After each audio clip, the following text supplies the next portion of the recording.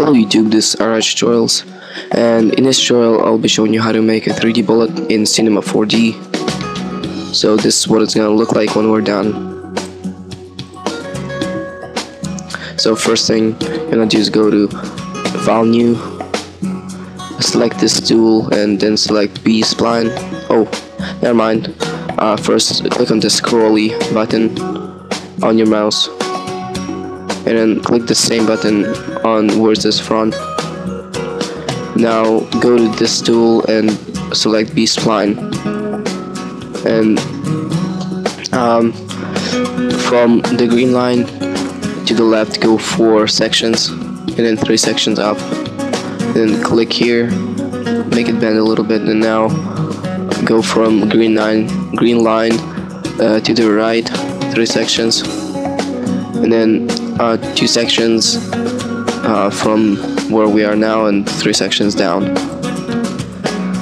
So now go to NURBS and go to Lab NURBS, and then drag spleen to Lab NURBS and make sure that it's showing a down arrow.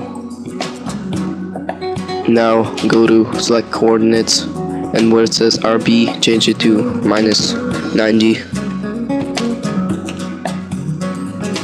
Now click on the scrolly button again, and then click the same button where it says perspective. So now we have a bullet. Now we need to rotate it. Select this tool, select left NURBS, hold shift, and rotate it till it's -90 degrees.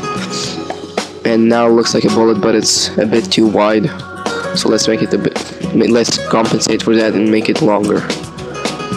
Select this tool and stretch it out.